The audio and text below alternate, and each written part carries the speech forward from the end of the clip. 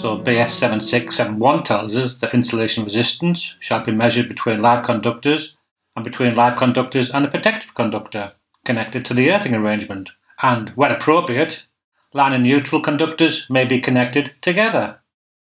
We mentioned this in the previous video, but these are the test voltages you should test at, and these are the minimum insulation resistance values.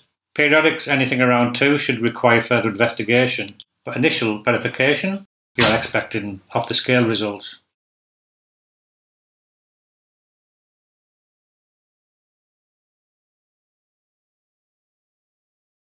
Here we're going to do an insulation resistance test between the neutrals and CPCs for circuits 1, 2 and 3.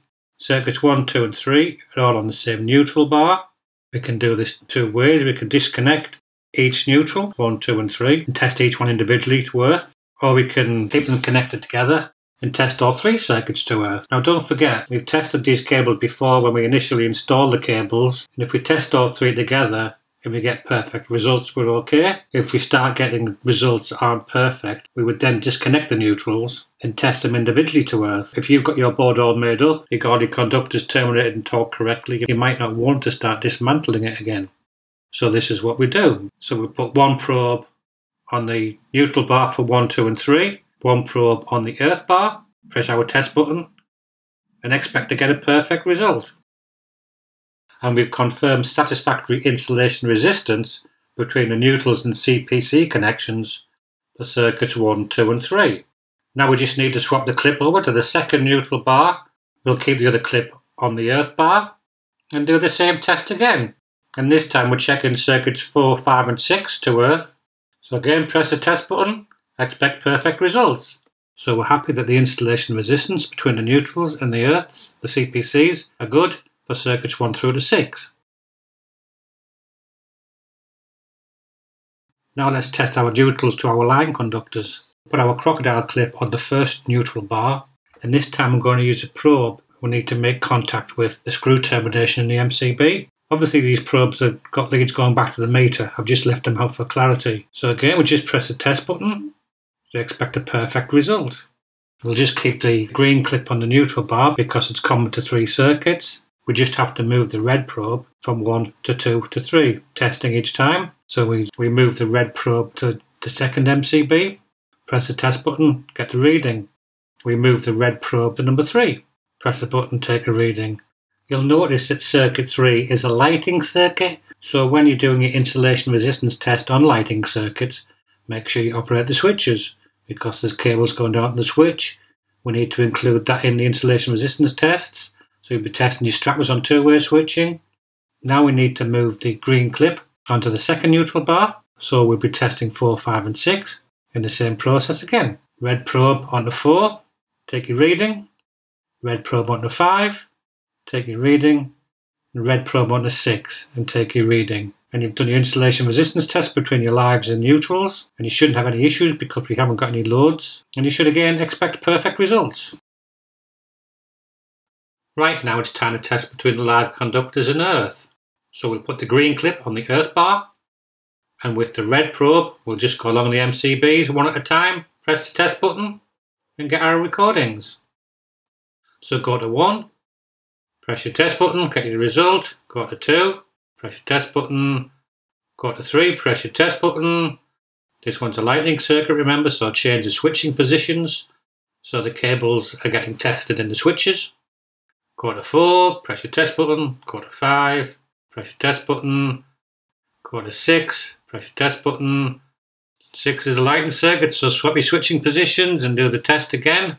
And we've tested all the live conductors to earth. Again, all results should be perfect because it's new cable. It is possible and allowed to test both your live conductors to earth at the same time. So your live conductors will be your live and your neutral. It's a little bit more tricky now because we do have RCDs. In the past you used to be able to clip onto the MCB's bus bar and onto the neutral. You're increasingly not able to do that now because of RCBOs and RCDs, and there's a potential that you could put the test voltage through these devices. So here's a few ways of doing it. There's one way you get like a link out lead with the clips on. You put one clip on the neutral bar, one clip on the metal part of the probe, and then you can put the probe into the MCB and do your test that way. So that's one method of doing it. Another method, and I must admit I've never tried this, but I've just recently been reading about these. It's a magnetic link. So one end of the link, you've got like your crocodile clip, which you can put on a neutral bar. And the other end of the link, it's got like a magnetic connector, which you can put onto the screw on the MCB. So linking out the live and neutral. Your green clip on the earth bar, and you'd use your red probe on the neutral bar and do your test that way. And that way you've linked out your neutral and live to earth. My preferred method is to actually take the conductor out of the MCB and link that with some link out leads onto the neutral bar. And you can test with your probes. I personally prefer this method because you've got no chance of leaving a link in place, for example. I know it's all isolated, but I personally don't like to link out live and neutral if I can help it. I prefer to take the live out the MCB and then test with my probes as shown. So there's 3 ways of testing live conductors to earth. We link out the line and neutral because there might be equipment on the circuit that's vulnerable to the test voltage. Passing 500 volts through it could cause it some damage. That's more in your periodic inspection. When the installation's been in use, you might have loads you can't find. It's always worth doing a continuity test before you do your insulation resistance test, because if you get a reading on your continuity test, you know that there's something in the circuit, and the insulation test will just come back as a fail. You can also test at 250 volts, and that's less likely to damage anything sensitive, because it's been designed for that kind of voltage range. And sometimes it's just completely impractical to disconnect everything that's on a circuit. That's why it's good to do your insulation resistance testing as you go. You know that everything's in good condition. And test before you connect everything up. Say like you've got dimmers on the circuit, then you could do a combined test right at the very end when you've put your plate on. So you can do a final test, and you can also test with the load in place. You imagine disconnecting all the lighting and the property to do a test. It's just not practical, is it? So combining live and neutral to earth can be really useful. Insulation resistance testing can be really tricky to do because you can get so many misleading results.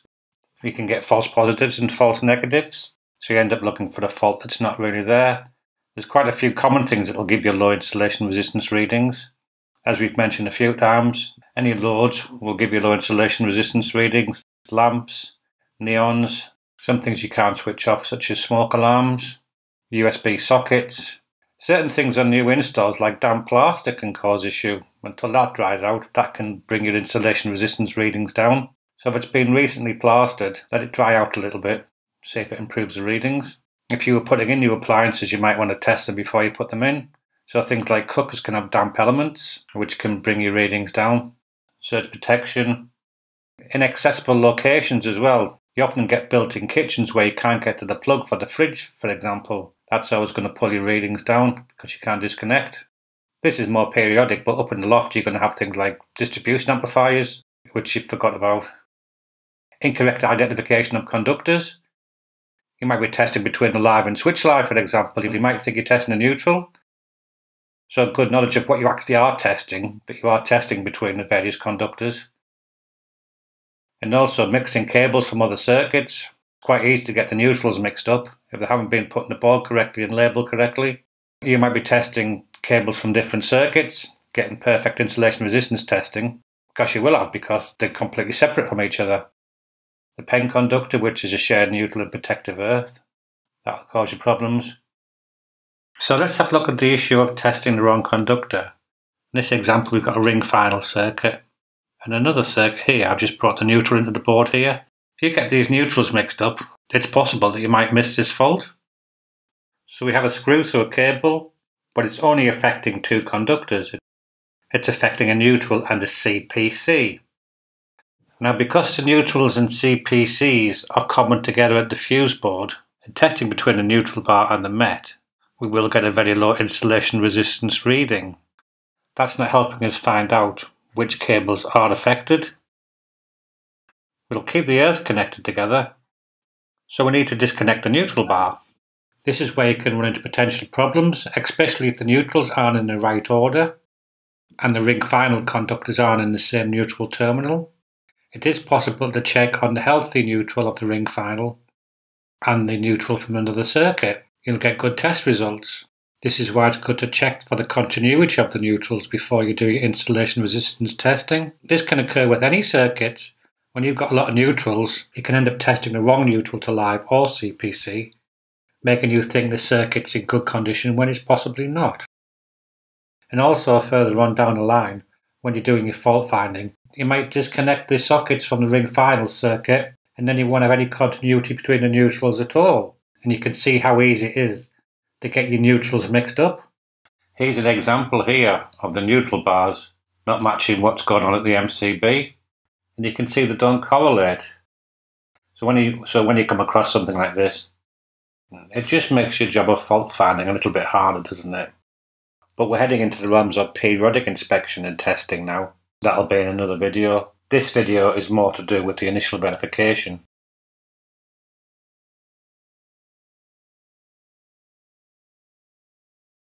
So I've got a ring final circuit, the two neutrals from the ring final circuit, and just a neutral from another circuit. You can see there's damage, there's a screw in it. So I'm getting installation resistance of 0.00 megaohms. Disconnect the neutrals. This would be like disconnecting the neutrals from the neutral bar. So I'll separate out all the neutrals.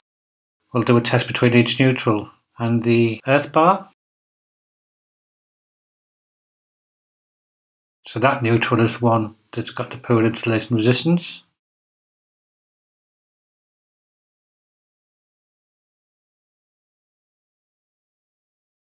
That neutral's got poor installation resistance as well.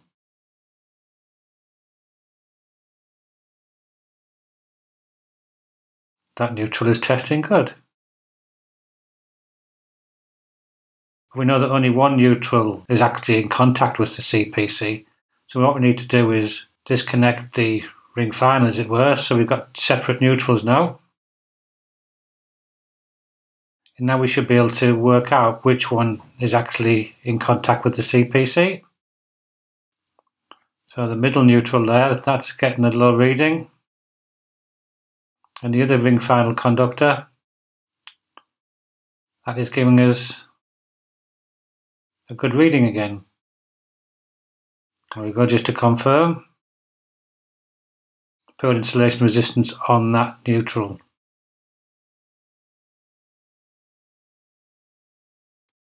Here's an example about testing across a neon. See, I press the test button, you'll even see the neon light up. But look at the reading we're getting.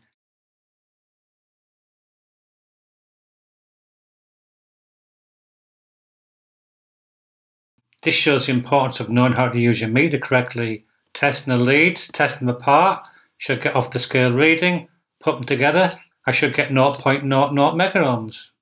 But I didn't, did I? That's because I got the leads in the wrong position in the meter.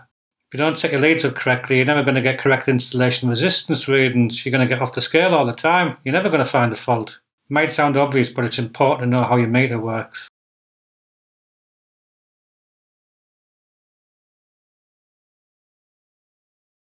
So here I'm testing multi-core cable. It's brown to black, brown to grey, black to grey. You see I'm pressing the clip on there so I get a nice tight connection. So make sure you go through all the combinations, and if we're happy there's no insulation resistance problems between the conductors, we can do a combined test to earth. There we go. 999 megaohms. That cable looks like it's in good condition. This time I'm doing a combined test to earth, and now we've got a problem, 0.00 megaohms. There's the reason. I'll put a screw through the cable. Take the screw out and test again. And the issue seems to have gone, but the issue hasn't gone at all. I'm going to show you a couple of things here. You will get issues with that cable from now on. That section needs to be replaced. As you can see here, all I've done is lay that cable on a slightly damp sponge. Look what's happening to the insulation resistance readings. Goes down to 0.12. It might test okay when you're just holding it in free air. That cable's going to be buried somewhere, it's going to be clipped to something. So you're going to get issue with that cable now. It needs to be replaced. So that was an example of a definite fault causing insulation resistance problems. But you can get a misleading reading as well. There's actually nothing wrong with this cable. You can imagine the end on the sponge is in the back box, it's got wet plaster. When the cable's held up, tests fine. I just lay it on the sponge and the insulation resistance goes right down. You might think, yes, but you cut loads of insulation off. Let's get rid of that bare copper and we'll test it again and see what happens.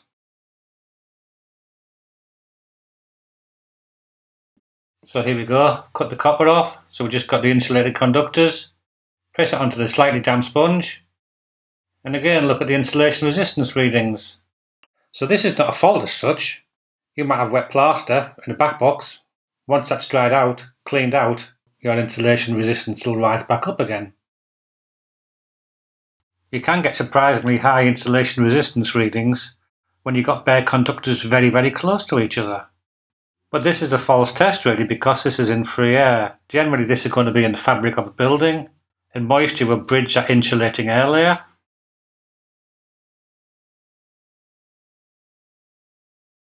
So a cable's insulation resistance isn't a set thing. It can change over time, so it needs constant testing. Moisture, temperature, vibration, all these things can affect a cable's insulation resistance. That's why it's important to make sure the cable, when you put it in, is in good condition, because if there's any weakness in it, it will be found out.